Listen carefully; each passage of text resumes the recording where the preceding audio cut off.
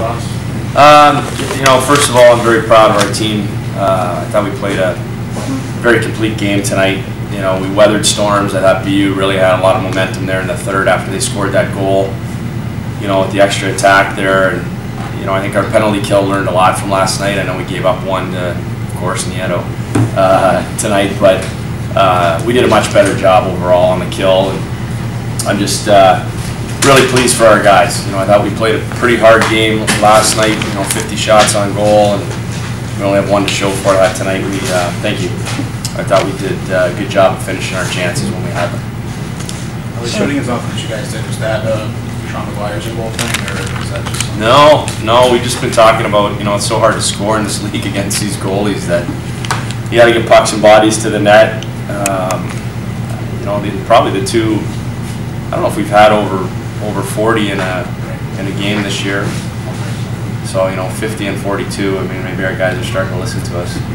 I thought Brody Hoffman had an amazing first period. He really did. You know, the save on Rodriguez was going to be on your highlight reel probably. That will be there for sure. And a couple other good ones. The one on Nieto and another one on O'Regan, I think. Yeah, we kept giving up the big play. You know, in the first period, we kept giving up the big play. And we talked to our defensemen about making sure that we, you know, kept them in front of us and not let anybody in behind us. But we made some big mistakes early, and you know, that's why your goaltender has to be your best player, and he was for us tonight. You know, I think the other, you know, it was a team effort, but I think the McCarthy, Fallon, Reynolds line really stepped up for us tonight. I mean, we played them a lot. We used them defensively, certainly offensively. They were a spark for us. But I thought they were one of the best lines on the ice, if not the best line on the ice tonight for our team. Kevin, it just didn't seem like you guys were playing for your playoff lives. You seemed like a more controlled team tonight. Was there just no sense of desperation in them? Or? I think there was a sense of urgency tonight. I don't think there was a sense of desperation. We talk a lot about applying pressure, not feeling it. Okay. You know, I think our guys were much more prepared mentally for tonight's game. Last night, it took us a while to get going. You know, just I would say last night didn't feel like a playoff game for us. Where tonight, I could feel it in the room just walking in. Okay. You know, we didn't need to pump them up at all. They were motivated and ready to go. They knew it was at stake. You know, a lot happened last night in the league. You know, with Maine winning, and I don't know what the scores are tonight, but UMass had a big point on the road. You know, so it's far from over. We've talked about being in the playoffs now for 3 weeks. You know, this is our playoffs, just to get into the playoffs. Right. So, yeah. Good. Thank you. How do you gauge that, you know, the sense of urgency? Because last night, even though you know you didn't win, the way you guys played all that shots, you guys could have got some bounces and come out with a win.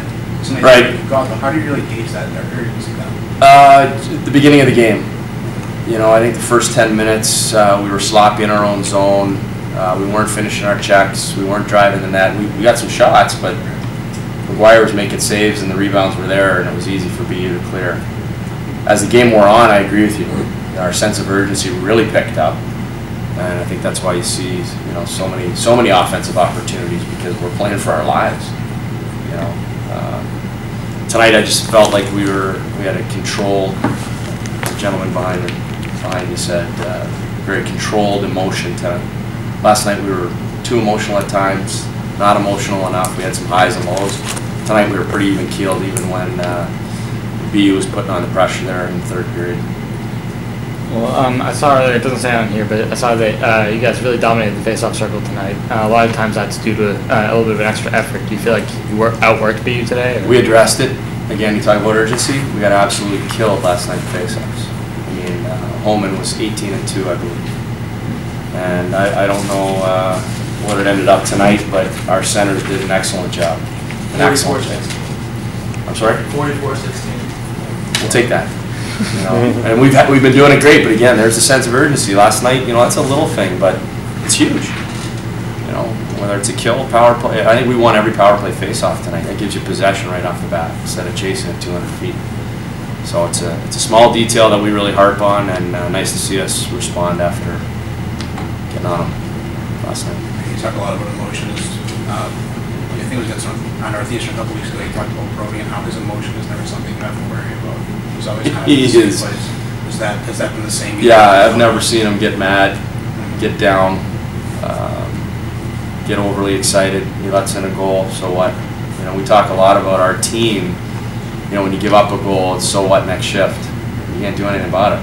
You know, it's how you respond, and he always responds. You know, which is nice because he's a quiet leader for us back there. You know. So we just got to keep learning from him. They did score one power play goal, but held them to 2 shots and get a shorthanded goal of your own. Just what works so well to kill. Much better night for us. Just details. You know, Kevin Patrick works with the penalty kill for us, assistant coach. He was pretty adamant today in our video meeting, animated, I should say. We got his point across. You know, we had sticks in the wrong lanes last night. We didn't block shots. We didn't execute our end zone, and we certainly didn't execute our forecheck the way we practiced all week. And urgency, attention to detail, you know, those are things that weren't present last night on our kill, and they were tonight. The Adams got the hot hand going right now.